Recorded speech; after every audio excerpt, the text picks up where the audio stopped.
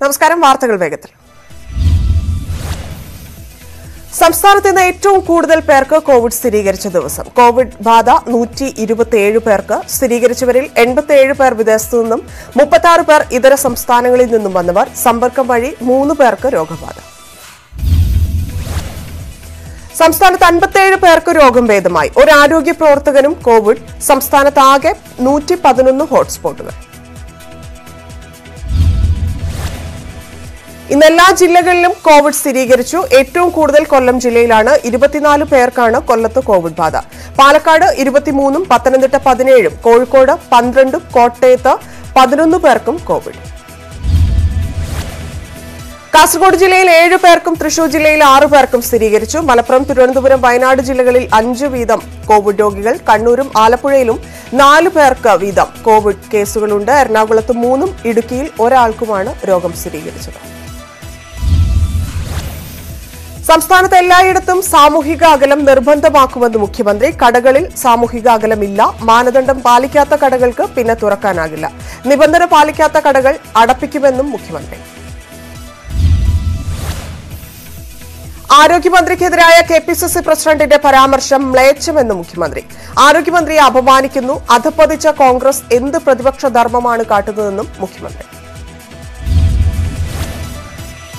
ഉന്മാദാവസ്ഥയിലാണ് മുല്ലപ്പള്ളി എന്നും മുഖ്യമന്ത്രി. പ്രത്യേക മനോനിലയാണ് മുല്ലപ്പള്ളിക്ക്. മുല്ലപ്പള്ളിയുടേത് അധപ്പതിച്ച മനസ്സ്. ആരോഗ്യമന്ത്രിക്കെതിരായ പരാമർശം സ്ത്രീ വിരുദ്ധമെന്നും മുഖ്യമന്ത്രി പിണറായി വിജയൻ. പൊതുപ്രവർത്തകൻ എങ്ങനെയാകരുതെന്ന് മുല്ലപ്പള്ളി തെളിയിക്കുന്നുവെന്നും മുഖ്യമന്ത്രി. കേരളത്തെക്കുറിച്ച് നല്ലത് കേൾക്കുന്നത് ഇഷ്ടമല്ല. കേരളത്തെ അധിക്ഷേപിക്കുകയാണ് മുല്ലപ്പള്ളി. മുല്ലപ്പള്ളിക്ക് രാഷ്ട്രീയ തിമിരമെന്നും മുഖ്യമന്ത്രി. രാഷ്ട്രീയ തിമിരം ബാധിച്ച മനസ്സിന്റെ ജൽപ്പനമാണ് മുല്ലപ്പള്ളിയുടേതെന്നും മുഖ്യമന്ത്രി. മഹാദുരിതങ്ങൾ വരുമ്പോൾ ഒരുമിക്കുകയാണ് വേണ്ടത്. കേരളത്തിനാകെ അപമാനകരമാണ് ഈ പ്രസ്താവനയെന്നും മുല്ലപ്പള്ളി.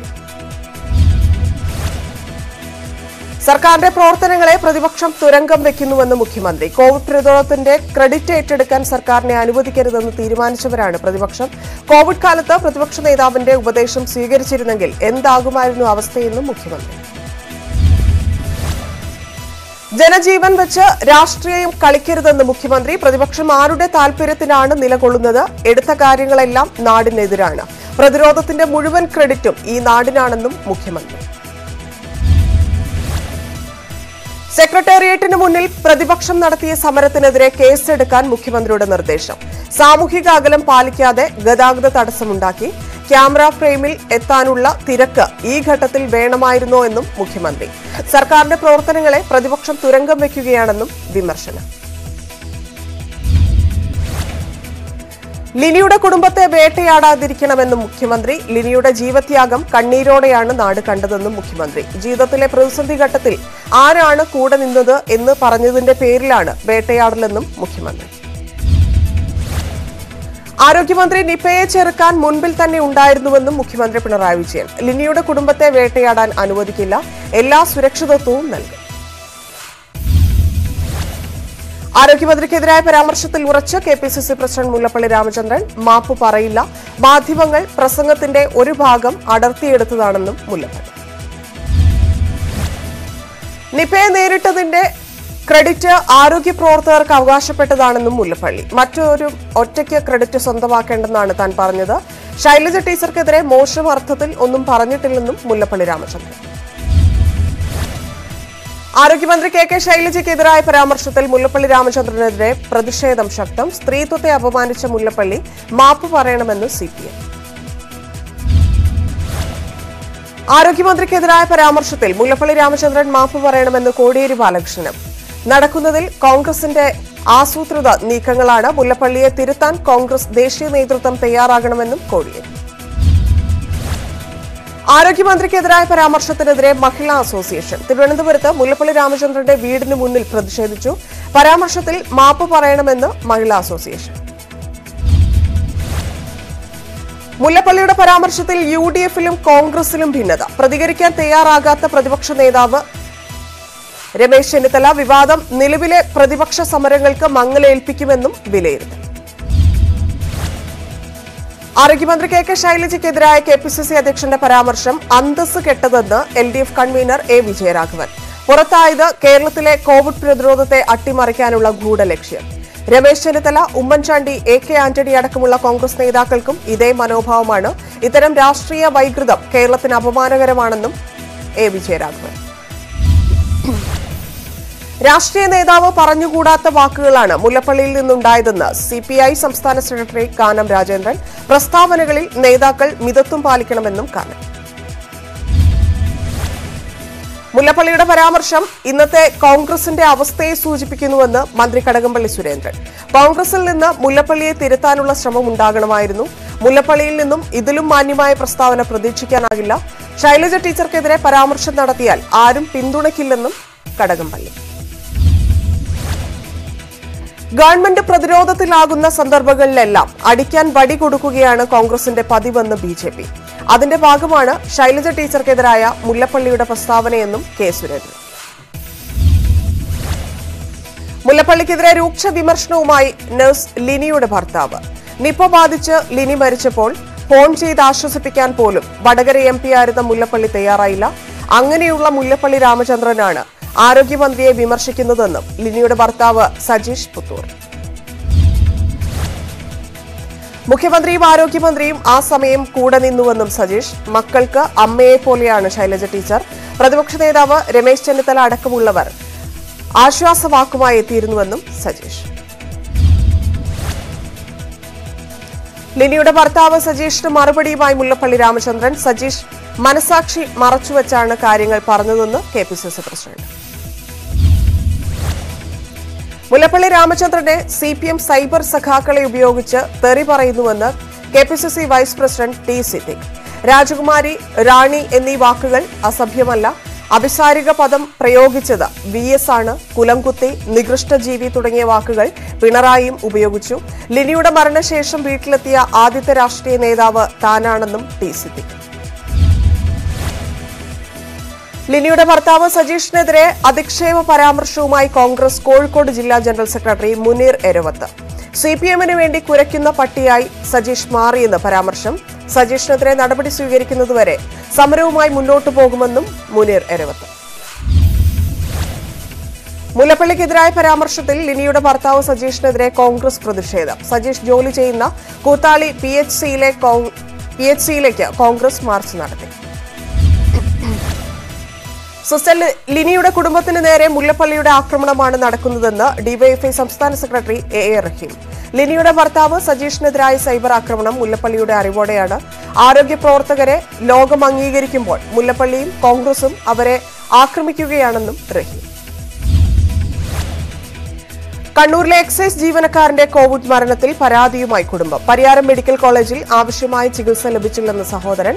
ആരും തിരിഞ്ഞു നോക്കുന്നില്ലെന്ന് ICUവിൽ നിന്ന് സുനിലിന്റെ ഓഡിയോ സന്ദേശം. കണ്ണൂരിലെ സുനിലിന്റെ മരണത്തിൽ എന്താണ് ഉണ്ടായതെന്ന് പരിശോധിക്കുമെന്ന് മുഖ്യമന്ത്രി. തന്നെ തിരിഞ്ഞു നോക്കുന്നില്ലെന്ന സുനിലിന്റെ പ്രതികരണം കടുത്ത രോഗാവസ്ഥയിലുള്ളതിനാൽ ഉണ്ടായതാണെന്ന് കരുതുന്നെന്നും മുഖ്യമന്ത്രി. യോഗയുടെ മാഹാത്മ്യം ഓർമ്മിപ്പിച്ച മുഖ്യമന്ത്രി. നിത്യവുമുള്ള യോഗാഭ്യാസം നല്ലതാണ്. മാനസിക സംഘർഷമുള്ളവർക്ക് യോഗ നല്ലതെന്നും മുഖ്യമന്ത്രി. കോട്ടയം ജില്ലാ പഞ്ചായത്ത് പ്രസിഡന്റ് സ്ഥാനം രാജിവെക്കണമെന്ന UDFന്റെ ആവശ്യം തള്ളി ജോസ് കെ മാണി. പഴയ കരാർ മാറ്റണമെന്ന് പറയുന്നത് അനീതിയാണ്. കരാർ നിലപാടിൽ മാറ്റമില്ല. കെ മാണിയുടെ കരാർ നടപ്പാക്കണമെന്നും ജോസ് കെ മാണി. ജില്ലാ പഞ്ചായത്ത് പ്രസിഡന്റ് സ്ഥാനം രാജിവെക്കണമെന്ന് ജോസ് കെ മാണിക്ക് അന്ത്യശാസനം നൽകിയത് UDF കൺവീനർ ബെന്നി ബനാൻ. 8 മാസം ജോസ് വിഭാഗത്തിനും 6 മാസം PJ Joseph വിഭാഗത്തിനുമായിട്ടാണ് UDF ധാരണയുണ്ടാക്കിയതെന്നും Benny ബനാൻ. Kerala Congress തർക്കത്തിൽ UDF എടുത്തത് ന്യായയുക്തമായ തീരുമാനമെന്ന് PJ ജോസഫ്. തന്റെ ഭാഗം ശരിയെന്ന് തെളിഞ്ഞു. UDF തീരുമാനം അനുസരിക്കാൻ കക്ഷികൾക്ക് ബാധ്യതയുണ്ട്. കരാർ ലംഘനം ജോസ് വിഭാഗത്തിന്റെ സ്ഥിരം നയമാണെന്നും ജോസഫ്. വെൽഫെയർ പാർട്ടിയുമായുള്ള രാഷ്ട്രീയ സഖ്യത്തിൽ മുസ്ലിം ലീഗിനെ തള്ളി യൂത്ത് ലീഗ്. ജമാഅത്തെ ഇസ്ലാമിയുമായും വെൽഫെയർ പാർട്ടിയുമായും രാഷ്ട്രീയ സഖ്യം വേണ്ടെന്ന് യൂത്ത് ലീഗ്. രാഷ്ട്രീയ വിജയത്തിനായി ആശയത്തിൽ വിട്ടുവീഴ്ച പാടില്ലെന്നാണ് ലീഗിന്റെ പ്രഖ്യാപിത നിലപാട്.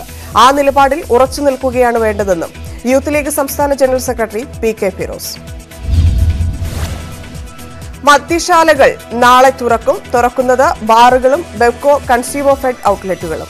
കള്ളുഷാപ്പുകളും പ്രവർത്തിക്കും. ഞായർ സമ്പൂർണ്ണ ലോക്ഡൌൺ ഇളവ് വന്ന സാഹചര്യത്തിലാണ് തീരുമാനം. പ്രളയ ഫണ്ട് തട്ടിപ്പിൽ മുഖ്യപ്രതി വിഷ്ണു പ്രസാദിന്റെ സ്വത്തുക്കൾ കണ്ടുകെട്ടി. തട്ടിയെടുത്ത പണം കണ്ടെത്താൻ കഴിഞ്ഞില്ല. ഇയാൾ അന്വേഷണത്തോട് സഹകരിക്കുന്നില്ലെന്നും Kochi city police commissioner Vijay Sakhare. രണ്ടാം കേസിൽ പുറത്തുനിന്നുള്ളവരുടെ പങ്കും അന്വേഷിക്കുന്നുണ്ട്. തട്ടിപ്പിൽ പങ്കുള്ള ആർക്കും രക്ഷപ്പെടാനാകില്ലെന്നും കമ്മീഷണർ. ഗൽവാൻ മേഖലയിലെ ചൈനീസ് അവകാശവാദം തള്ളി ഇന്ത്യ. ഗൽവാൻ രാജ്യം വർഷങ്ങളായി നിരീക്ഷിക്കുന്ന ഇടമാണ്. ഇതുവരെയും അനിഷ്ട സംഭവങ്ങൾ നടന്നിട്ടില്ല. നിർമ്മാണ പ്രവൃത്തികൾ നടത്തിയിട്ടുള്ളത് ഇന്ത്യൻ മണ്ണിൽ തന്നെ. ചൈനീസ് സേന കടന്നുകയറാൻ ശ്രമിച്ചു. പ്രശ്നപരിഹാരത്തിന് ആശയവിനിമയം തുടരുകയാണെന്നും വിദേശകാര്യ മന്ത്രാലയം. രാജ്യം സൈന്യത്തിനൊപ്പമെന്ന് പ്രധാനമന്ത്രി നരേന്ദ്രമോദി. ഇന്ത്യയുടെ 1 ഇഞ്ച് ഭൂമി പോലും വിട്ടുകൊടുക്കില്ല. വീരമൃത്യു വരിച്ച സൈനികർക്ക് ആദരമർപ്പിക്കുമെന്നും പ്രധാനമന്ത്രി. ഇന്ത്യൻ മണ്ണിൽ ചൈന കടന്നുകയറിയിട്ടില്ലെന്ന പ്രധാനമന്ത്രിയുടെ പ്രസ്താവനയിൽ വ്യക്തത വരുത്തി പ്രധാനമന്ത്രിയുടെ ഓഫീസ്. അതിർത്തി ലംഘിക്കാനുള്ള ചൈനീസ് സൈന്യത്തിന്റെ ശ്രമം ചെറുത്തതാണ് സംഘർഷത്തിൽ കലാശിച്ചത്. ഇന്ത്യൻ മണ്ണിൽ നിർമ്മാണം നടത്താനുള്ള ചൈനയുടെ ശ്രമം സേന പരാജയപ്പെടുത്തുകയായിരുന്നുവെന്നും പ്രധാനമന്ത്രിയുടെ ഓഫീസ്. ഇന്ത്യൻ മണ്ണിൽ ചൈന കടന്നുകയറിയിട്ടില്ലെന്ന പ്രധാനമന്ത്രിയുടെ പ്രസ്താവനയെ ചൊല്ലി രാഷ്ട്രീയ വിവാദം. ചൈനീസ് സൈനികർ ഇന്ത്യയിലേക്ക് കടന്നുകയറിയില്ലെങ്കിൽ ജവാന്മാർ എങ്ങനെ കൊല്ലപ്പെട്ടുവെന്ന് പ്രധാനമന്ത്രി വ്യക്തമാക്കണമെന്ന് രാഹുൽ ഗാന്ധി. എവിടെ വെച്ചാണ് സൈനികർ കൊല്ലപ്പെട്ടതെന്ന് പ്രധാനമന്ത്രി പറയണമെന്നും രാഹുൽ ഗാന്ധി. രാജ്യം ഒറ്റക്കെട്ടായി നിൽക്കുമ്പോൾ രാഷ്ട്രീയം കളിക്കുന്നത് ശരിയല്ലെന്ന് രാഹുലിന് അമിത്ഷായുടെ മറുപടി. തരം താണ രാഷ്ട്രീയ നിലവാരത്തിൽ നിന്ന് രാഹുൽ ഗാന്ധി ഉയരണമെന്നും കേന്ദ്ര ആഭ്യന്തരമന്ത്രി. ഏത് വെല്ലുവിളിയെയും നേരിടാൻ വ്യോമസേന സജ്ജമെന്ന് മേധാവി. ജവാന്മാരുടെ ജീവത്യാഗം വെറുതെയാകില്ലെന്നും വ്യോമസേന മേധാവി RKS ബദൌരിയ. ഗാൽവൻ താഴ്വര ചൈനയുടെ ഭാഗമാണെന്ന് ആവർത്തിച്ച് ചൈനീസ് വിദേശകാര്യ വക്താവ്. പ്രദേശം വർഷങ്ങളായി ചൈനയുടെ ഭാഗമാണ്. അതിനാൽ ഗാൽവാൻ തർക്കപ്രദേശം പോലും അല്ലെന്നും ചൈന. നേരത്തെ തന്നെ അവകാശവാദത്തെ ഇന്ത്യ തള്ളിക്കളഞ്ഞിരുന്നു. ചൈനയ്ക്കെതിരായ വികാരം ശക്തമാകുമെന്നും വ്യക്തമാക്കി ന്യൂസ് 18 സർവേ. എന്ത് നഷ്ടം വന്നാലും ചൈനീസ് ഉൽപ്പന്നങ്ങൾ ബഹിഷ്കരിക്കാൻ തയ്യാറാണെന്ന് സർവേയിൽ പങ്കെടുത്ത 70% പേരും. 92% ആളുകളും ചൈനയെ വിശ്വസിക്കുന്നില്ല. പാകിസ്ഥാനേക്കാൾ വലിയ ഭീഷണി ചൈനയാണെന്ന് കരുതുന്നവരാണ് കൂടുതൽ.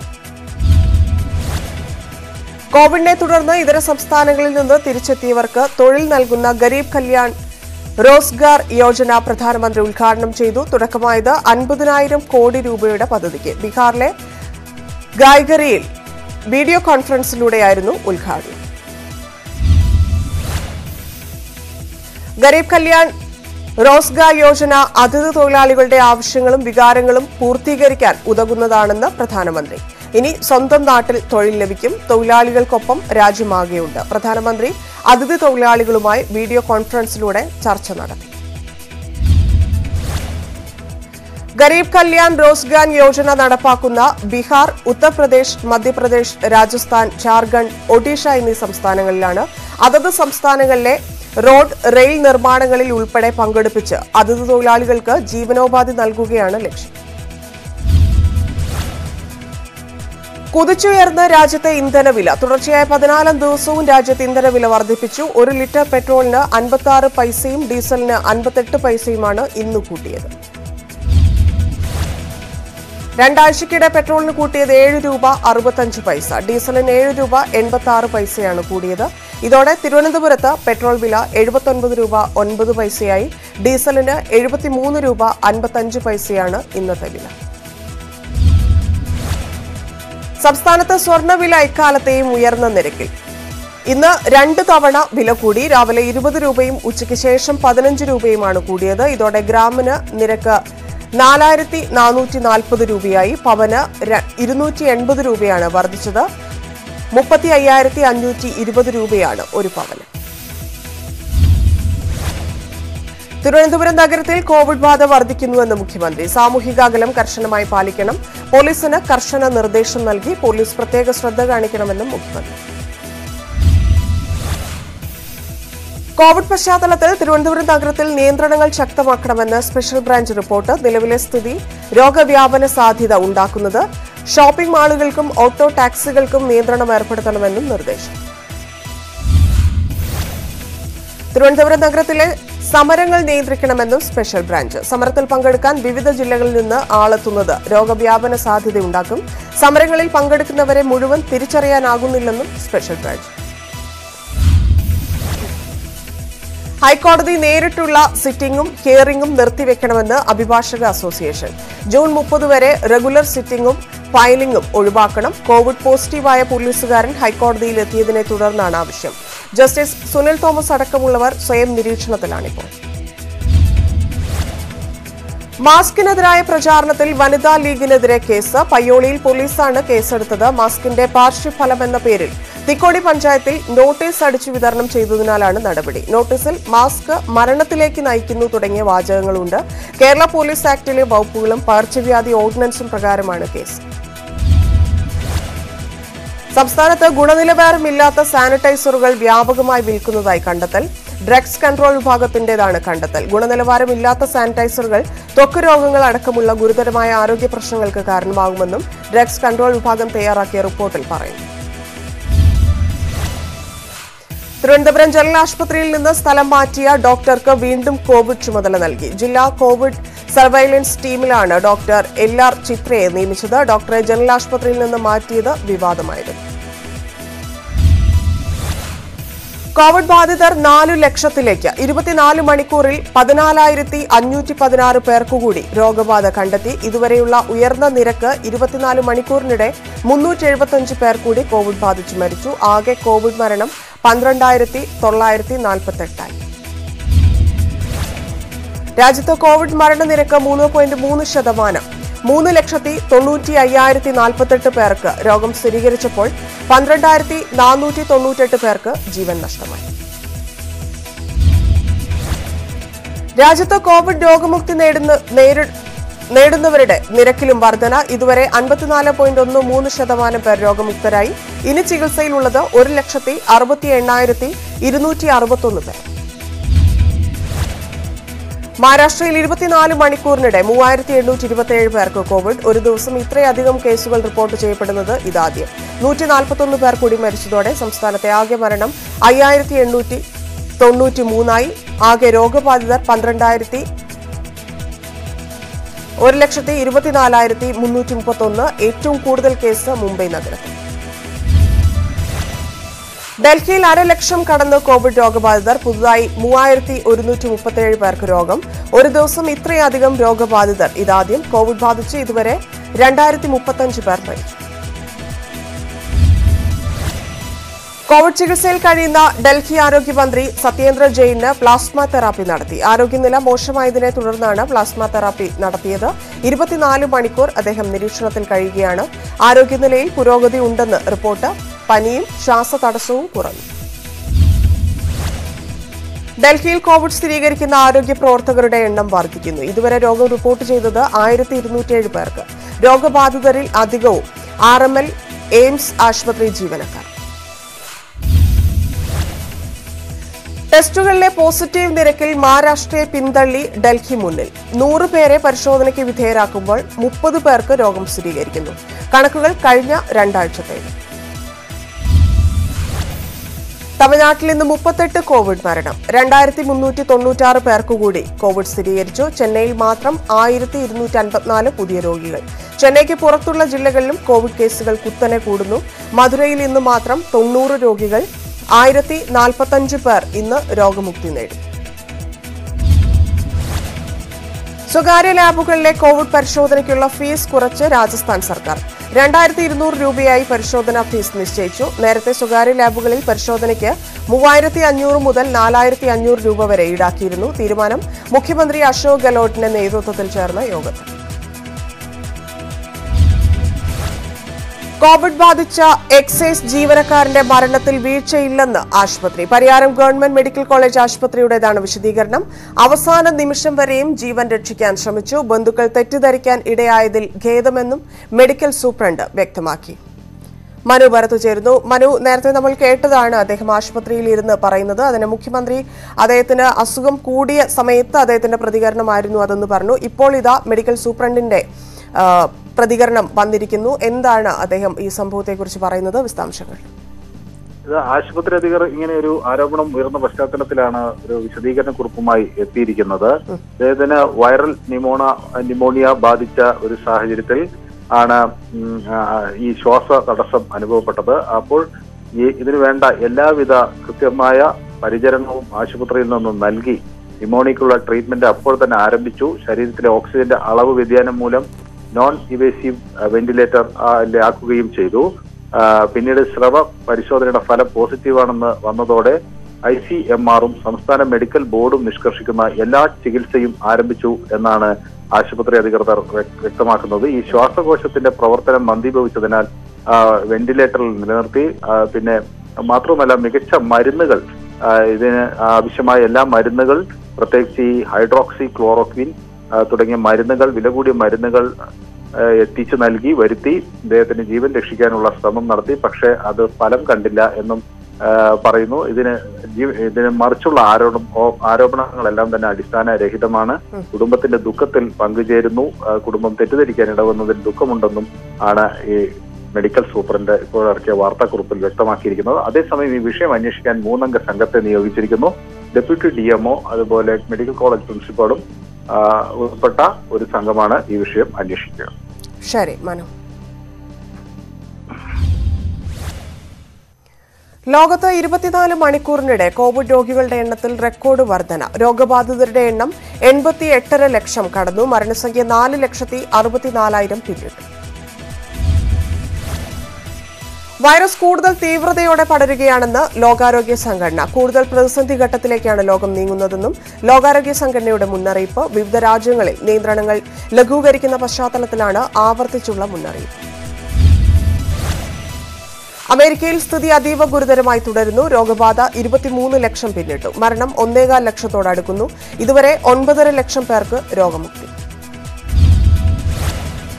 അമേരിക്കയിലെ കോവിഡ് ഭീതി മാധ്യമങ്ങൾ ഊതിപ്പെരുപ്പിച്ചതാണെന്ന വൈസ് പ്രസിഡന്റ് മൈക്ക് പെൻസിന്റെ പരാമർശത്തിന് വിമർശനം. അമേരിക്ക ഇപ്പോഴും രോഗവ്യാപനത്തിന്റെ ആദ്യഘട്ടത്തിലെന്ന് ആരോഗ്യ വിദഗ്ധർ. രോഗവ്യാപനം വീണ്ടും വർദ്ധിക്കുമെന്നാണ് സൂചനകൾ. 1ാം ഘട്ടത്തിൽ തീവ്രത പിന്നിടും മുൻപാണ് പെൻസിന്റെ പരാമർശമെന്നും വിമർശനം. ഡൊണാൾഡ് ട്രംപിന് ഗുൽസയിലെ റാലിയുമായി മുന്നോട്ടു പോകാമെന്ന് ഒഖലഹോമ കോടതി. റാലി കോവിഡ് വ്യാപനത്തിന് കാരണമാകുമെന്ന ആശങ്ക പങ്കുവച്ചുകൊണ്ടുള്ള ഹർജി കോടതി തീർപ്പാക്കി. മാർച്ചിന് ശേഷമുള്ള ട്രംപിന്റെ ആദ്യ റാലി ഇന്ന് നടക്കും. റാലിയിൽ പങ്കെടുക്കാൻ 10 ലക്ഷത്തിലധികം അപേക്ഷകൾ ലഭിച്ചെന്ന് സംഘാടകർ.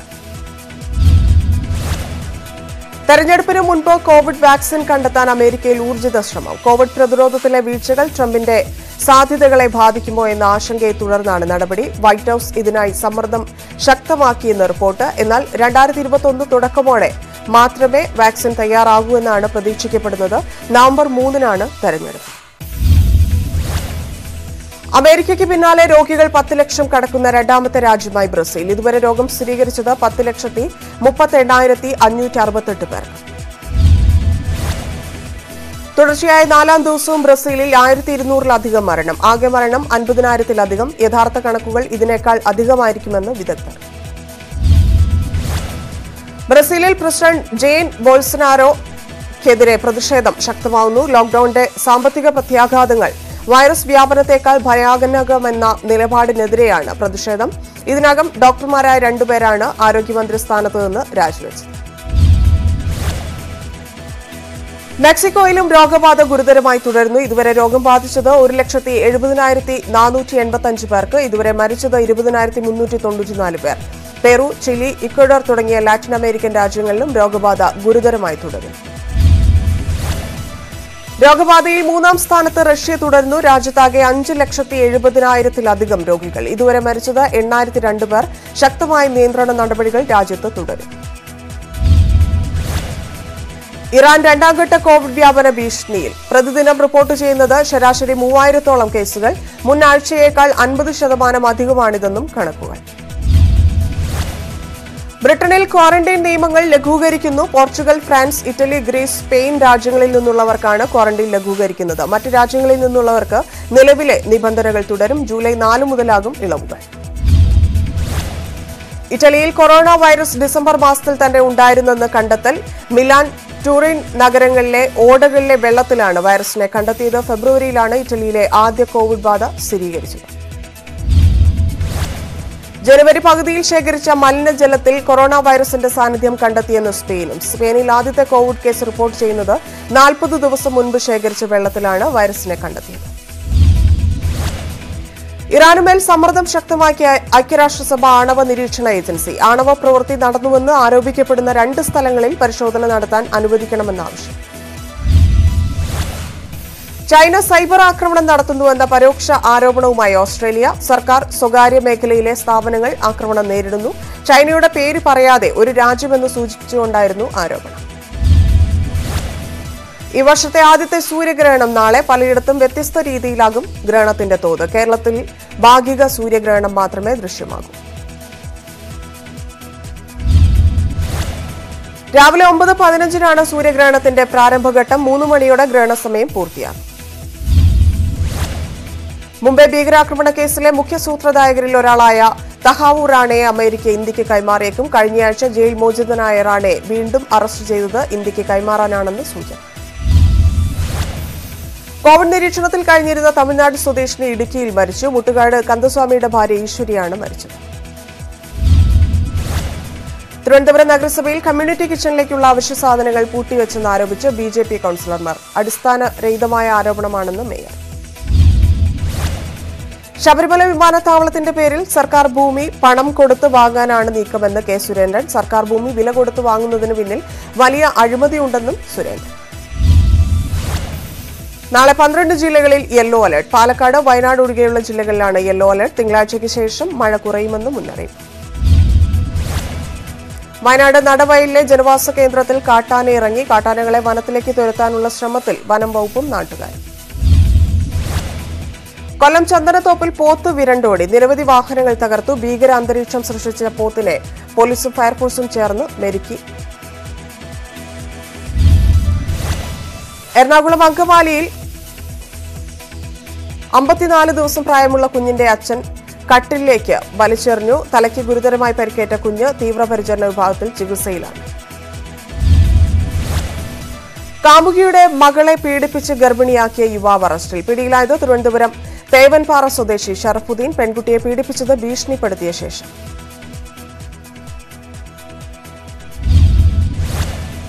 വാർത്തകൾ വേഗത്തിൽ പൂർണ്ണമാവുന്നു. നമസ്കാരം.